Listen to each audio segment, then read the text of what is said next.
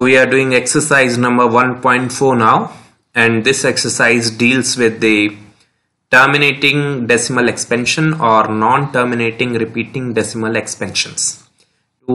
How to figure out whether a given rational number has a terminal decimal expansion or non-terminal repeating decimal expansion. Right, very easy concept it is. So see, listen carefully. All these numbers are rational numbers, as you can see, because rational numbers can be represented in the form of a by b, where b should not be equal to 0. So all these questions from first part to 10th part, all are rational numbers only. But rational numbers are of two types. First, where decimal expansion will terminate after some digits. For an example, 2.57. So this thing terminated. This decimal expansion terminated after two places of decimal. So this is terminating decimal expansion. Now what will happen if this 57 keeps on repeating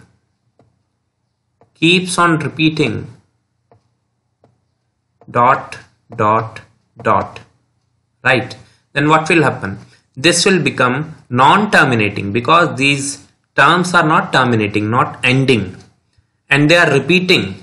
57 is repeating decimal expansion, right? So two types of decimal expansions are there. One which terminate after some time, and the other one which does not terminate and repeat itself. Okay, like if you divide 1 by 3, you try to divide 1 by 3. It is non-terminating repeating.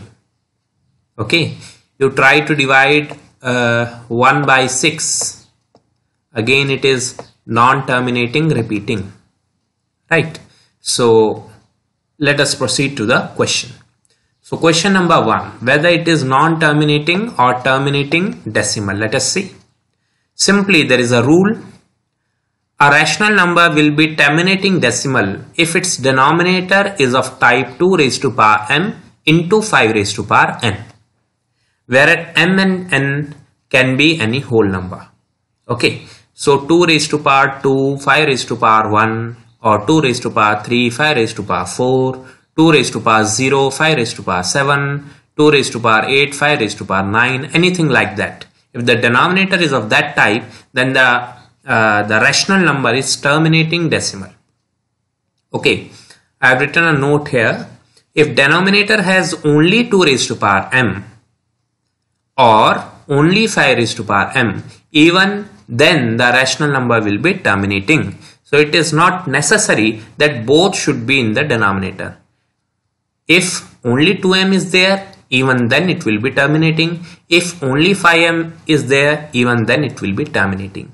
Only the case when it is not terminating is when at the denominator we have other numbers like 3, 7, isn't it? 3, 7, 11, 13, like this. If these prime numbers are there in the denominator, then definitely the rational number is going to be non-terminating repeating.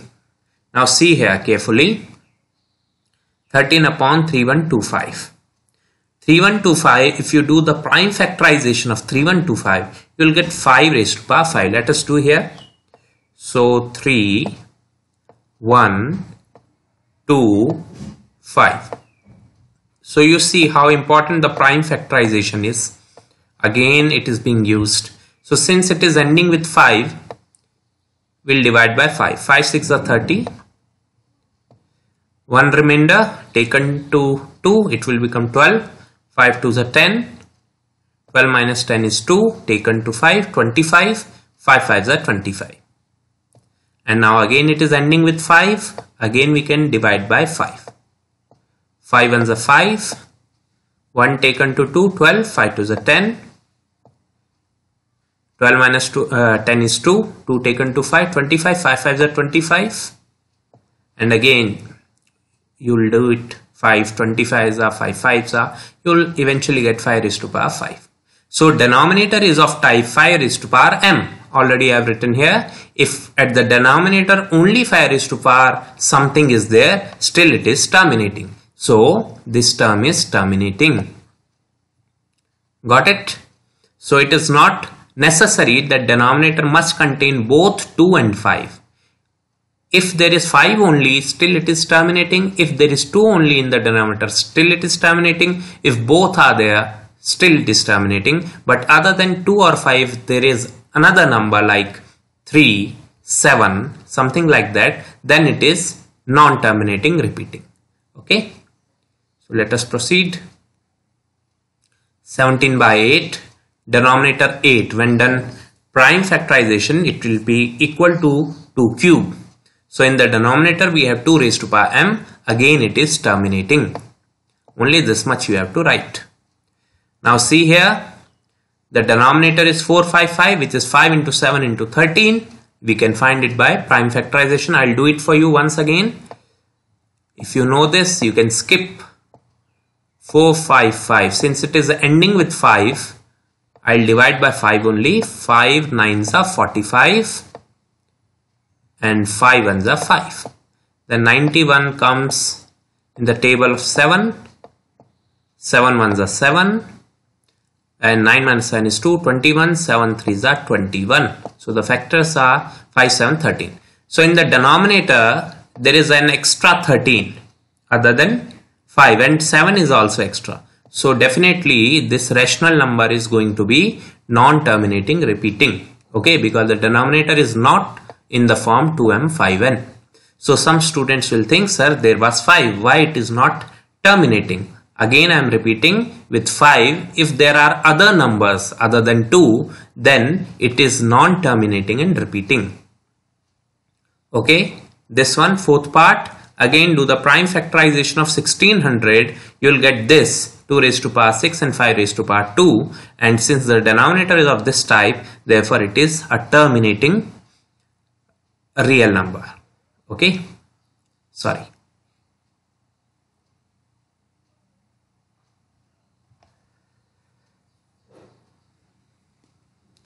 So 29 upon 343. 343 is 7 cube. Okay. So again it is of not of the type 2m 5n, therefore it is non-terminating repeating. Here simply they have given the denominator in the form of 2m 5n. They have made our work easy. So simply by seeing we can say yes, it is terminating. Here you see it is non-terminating because extra 7 raised to power 5 is there other than 2 and 5. So how easy it is to see, you can see by yourself. Here we have 15, which is 3 into 5, and 6, which is 2 into 3. This 3 will cancel this 3, and now we have 2 by 5. So in the denominator we have 5 only. It means it is terminating. Right. So this also you have to see, if something is being cancelled, then you have to cancel it first. Okay, because these should be co-prime. These terms should be co-primes. A by B should be co-prime. Only then you can predict something about it. Without cancelling, you can't predict it correctly. Similarly, see 35 and 50 both come in the table of 5. Therefore, by cancelling, after cancelling by 5, you'll get 7 by 10. Okay. 7 5 is 35, 10 5 is 50, cancelling 5, you'll get 7 by 10. And denominator 10 is 2 into 5. Again, it is of the form 2m 5 and therefore it is terminating. Got it? So these were already co-primes, therefore I didn't go for any further calculation. Straight away I predicted it. But these I can easily see, this can be cancelled by 3, this can be cancelled by 5. Okay. Right, 77 by 210. Again, 7 11s are 77, 7 3s are 21. So 7 11s are means 11 will be in the numerator, 7 3s are 21, 30 will be in the denominator. 30 is 2 into 3 into 5. Since there is an extra 3 in the denominator, 2 and 5 are okay, but 3 is extra. Therefore, it will be non-terminating repeating. I repeat myself, in the denominator, if we have 2 raised to power m and 5 raised to power n, here m and n are 1 1. Okay. Then it is terminating, and if any extra prime number is there in the factorization, then we'll say it is non-terminating repeating. Okay, question number 2, write down the decimal expansions of those rational number in question 1 above which have terminating decimal expansion. So terminating, right, we'll check. First part is terminating, second is terminating, then fourth is terminating, first, second, fourth, sixth, first, second, fourth, 6, 8, 9. Okay. So first part. So we have to find its decimal expansion, nothing special. Simply divide this 13 by 3125. So if you don't know the division part, then see, I'm explaining it. If you know it, skip the video, right, and do it by yourself. 13 is too small to be divided by 3125, so we'll just put a decimal, and after putting a decimal we'll get an extra 0. So 130, right? Still 130 is too small to be divided by 3125. We need 2 more zeros here. So after decimal I put 2 more zeros so that I can get 130, 2 more zeros, 0, 0. Now it is large enough to be divisible by 3125, and 3125 into 4 is 12500. 13000, that is 13,000 minus 12500 will get 500. And as the rule goes of division, after decimal every time you will put an extra 0. So an extra 0 is here. Then 3125 1 is 3125. We'll subtract it, we'll get 1875. Again 1 extra 0 we'll put here. Okay, and then 3125 into 6 will get 18750. Work is over, remainder is 0, division is done. Right, so if you don't know the technique of division, I have explained you. Now I'll divide 17 by 8. So 8 2s is 16. On subtracting I'll get 1. Right, 1 is too small to be divided by 8. So I'll put a decimal, because of which this extra 0 has appeared. Now this 10 can be divided by 8. 8 1s are 8. Remainder is 2. 1 extra 0 always you have to put after decimal. Right, so 20. 8 2s are 16. Remainder is 4. 1 extra 0. And then 8 5s are 40. 40 minus 40 is 0. Here also we'll see 15 divided by 1600. So 15 is too small to be divided by 1600. On putting a decimal we'll get an extra 0. So 150, right, 150 is still small. I need 2 more zeros, so I put here 2 zeros to get 2 extra zeros. You can skip this step straight away, 2 extra zeros. Right, and now 1600 9's is 14400. On subtracting I'll get 600, and as usual I'll put an extra 0. It will become 6000. And now 1600 3's is 4800. On subtracting I'll get 1200, an extra 0, 12,000. Now 1600 7's 11200. On subtracting I'll get 800 and an extra 0, isn't it? So 1600 5's are 8000, and on subtracting I'll get remainder 0. So this is the division part. Sixth part, 23 upon 2 cube is 8, 5 square is 25, 8 into 25 is 200, 23 divided by 200, simply you can write the answer. Simple it is. Okay, I'm not explaining, but you can, if you need any help, you can pause and get this solution right. 6 by 15, already we have done this. 3 cancel by 3, 2 by 5, that is 0.4, nothing special. And 35 by 50, again on cancelling by 5 we got 7 by 10, so 7 by 10 is 0.7, no need to do all this stuff. Okay, heading towards question 3, last question of the chapter. So what it is: the following real numbers have decimal expansion as given below. In each case decide whether they are rational or not.